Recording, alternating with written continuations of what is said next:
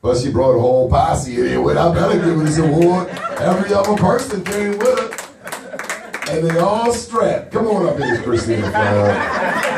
You can get up, man. It's all right.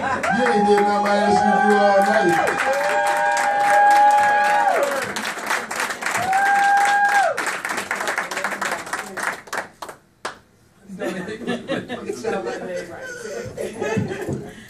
Look at the big camera first. And go down here. The little guy. Well, that's how you avoid cockeyed pictures. I can help you all avoid cockeyed pictures. One photographer at a time. There you go. Say something nice. Don't talk about my mother. She's dead. I know. Talk about that run early in the morning. Oh, amen. Well, thank you all very much. Thank you, Donnie, for this opportunity. One of the things that I'm really appreciative about is to definitely be acknowledged as Big Daddy in Baltimore City. Because coming from a background of, like it was said, having an awesome mom over there in the corner, she makes me feel like Biggie when I'm in the crowd. You know, smiling and nothing. So I'm definitely grateful. That's my mom right there, Shirley. Yeah. Basically, just really happy, and also my dad is around here somewhere. My stepdad, who done put me in the mayor's seat somewhere. I don't want you to see too much of my family, Donnie. We want to know who we can tell. And I also have my great sister here as well. And I love my family who supports everything that I do in Baltimore City.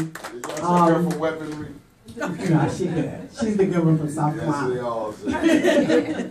But I just really want to take a moment to be really serious about advocating for a vulnerable group of people in Baltimore City, and that's the homeless.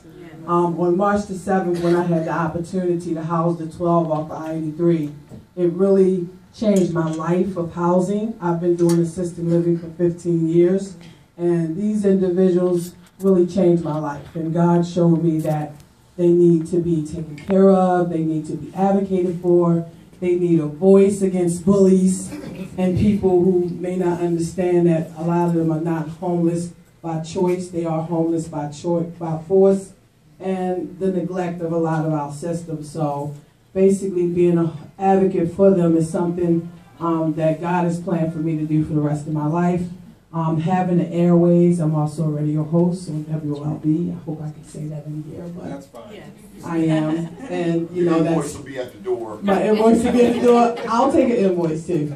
But I do that to create ways to really be able to put awareness out there so that businesses, entrepreneurs, vendors, everyone can realize that at the end of the day, we have to take the blessings that's given to us and really give it back to those who need it. So I love my support team, Pamela pushing the vision, powerful people, Dr. Humphrey, you know, Larry the celebrity cab drivers in the building as well. Okay. So I don't want to put it all out there, but like you said, I just want to say thank you to all of you guys, and I appreciate you a lot, Donnie, for this opportunity.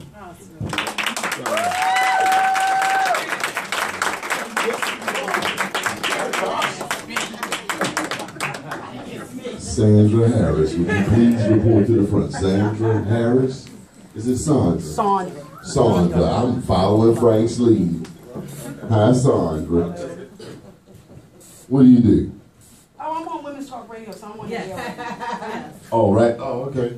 Okay. Let's get you your award.